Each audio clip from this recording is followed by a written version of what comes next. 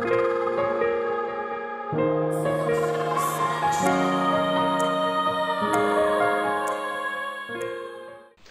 back to the Nurturing Cage channel. Today I'm asking the question, can a narcissist parent change?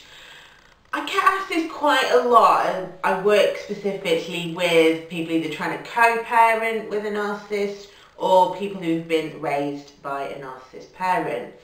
And I guess it comes because we all want to have hope, and we're thinking about both ourselves in terms of the relationship that we want to have with that person if they're our parent, but if also about our children, if they're their parents, is there an opportunity for them to change? And I guess as well, we're told so often by the narcissist, lured in, that they've changed when they're trying to love bomb us back, that I want to raise that question, can narcissist parents change?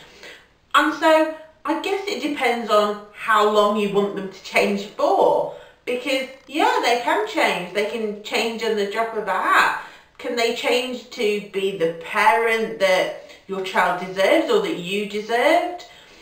Again, maybe for a short period of time. Sometimes out in public, they do act like this perfect parent, and that can be really confusing for children because they think, oh, hang on, they can do it. And so then you're constantly trying to find that parent again. Longer term, can they change? A little bit more of a grey area. They certainly have the capacity to change, as do all human beings. The difference is, do they want to? And unfortunately for a lot of them, the answer is no. They're not prepared to delve into what created them in the first place. They're not prepared to look at themselves and make those changes. Whilst they are chronically aware of the fact that there's something not right with them and that they're internally very unhappy, to acknowledge that out loud would be far too difficult. And so it's much easier to blame everyone else. It's much easier to deflect any blame. It's much easier to claim everyone else is the problem than to actually start on something which they don't want to. They don't want to pull at that thread because it would be far too painful for them. And I'm not looking to invoke sympathy here. I'm just saying that this is what prevents them from accessing the sort of therapy that would work. And there are lots of therapies that do work with personality disorders. For a long time, it was felt that if you had a personality disorder, that was it. But actually, so many advancements have been made in terms of our understanding of what they are and how they impact our brain that we can now offer therapies that do work.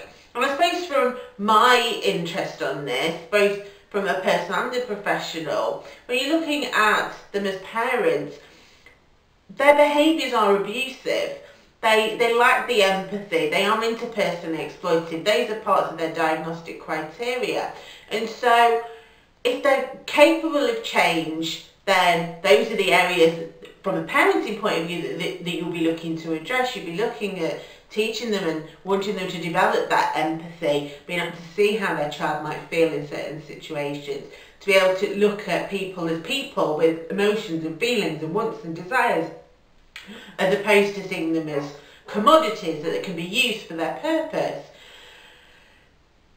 But are they able to do that?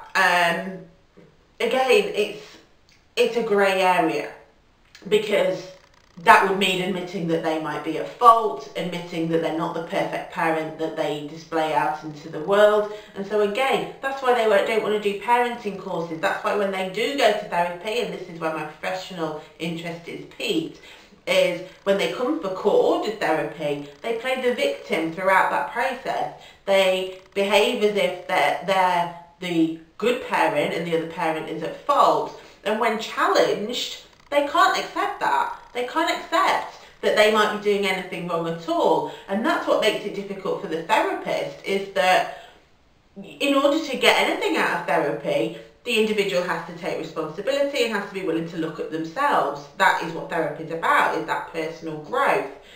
Narcissists don't want to do that. It's much easier to see everyone else as the problem than it is to look at themselves. And this is why the capacity to change is limited, is because actually, whilst they have the capacity within their cellular structure, within the services that are available to them, They simply refuse to do that. And so what does this mean? What does this mean for you as a child of a narcissist parent, or for a child if you're co-parenting? What does it mean for your children? Well, I suppose it means you have to reach a point of acceptance.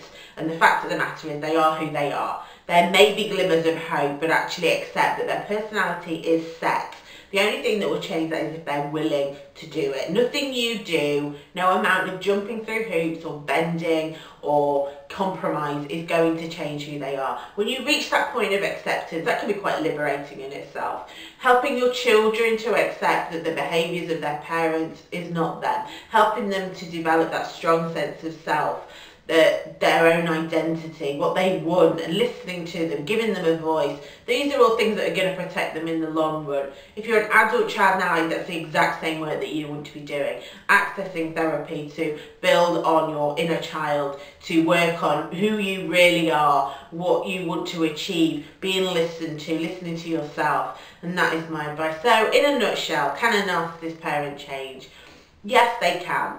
Will they change? It's highly unlikely. If you are an adult child, or you're trying to co-parent and you're looking for some one-to-one support, I currently have on offer 2-for-1 sessions. I'll post the link in the description below. Do get in touch and let me know in the comments below with a thumbs up what you thought of the video, what your feedback is. It's really important. And spread the video. Let's get it out there. Let's take that blame away from ourselves and from our children, that they've done anything wrong. Let's relinquish them of that, and let's look at the facts and reach that point of acceptance.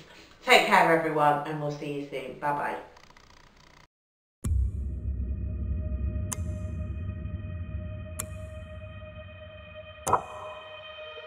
bye.